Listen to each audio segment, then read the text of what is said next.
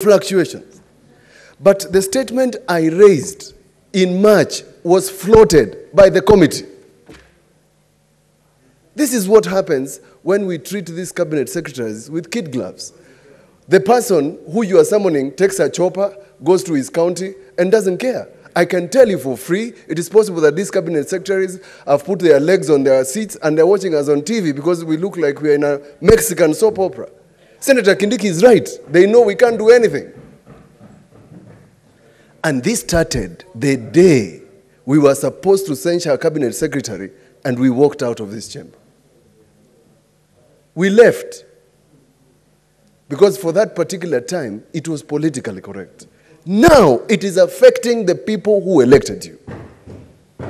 And some of these cabinet secretaries think that by becoming so big and big heads, they're going to be elected governors. Some want to be presidents.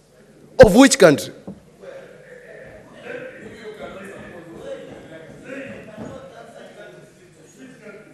Which country are you talking about? It's unfortunate that the persons who are supposed to check government are grieving with the people who are supposed to be in government. The public is confused, members of the Senate. When the police barricaded Parliament Road and we were discussing a contentious matter here, we adjourned and the Speaker ordered them to leave. And they left. The Speaker orders cabinet secretaries to come here, and they don't come.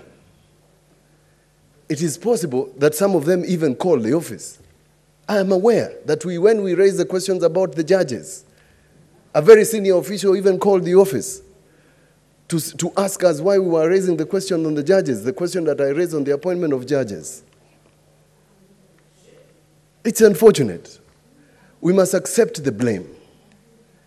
If my good friend Senator Kipchumba Murkomen took the fight of 2015, where we drafted a law to change some of his framework in the Constitution, we would have made some progress. But politics has changed, and everybody is not talking about the right thing. We are talking about our political side, whichever side it is.